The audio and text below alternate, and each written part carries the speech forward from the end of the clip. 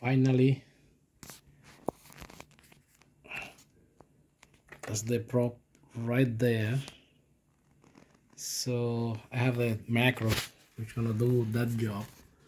So you do prop, then Z to 0, then back up, and then Z to 0, and that's the way to autofocus. So I'm gonna start do prop, then 0, and then back up, and then 0, 2 millimeters. That's what my dimensions are. Okay, let's go. So there you go.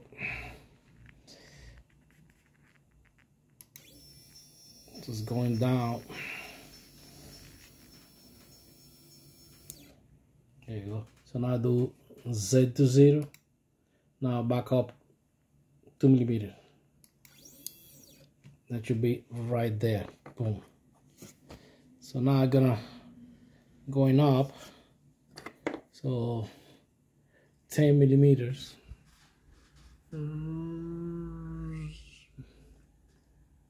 Right there, up. So going up. Another 10 millimeters.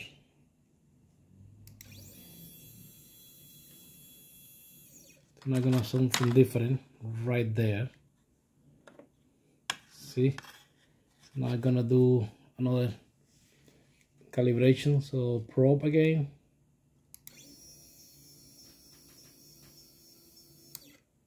Then Z to 0, back up 2 millimeters, and that should be right there. So that's the autofocus.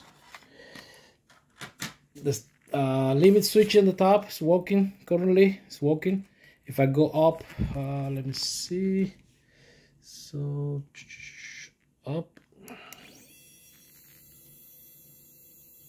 boom, down.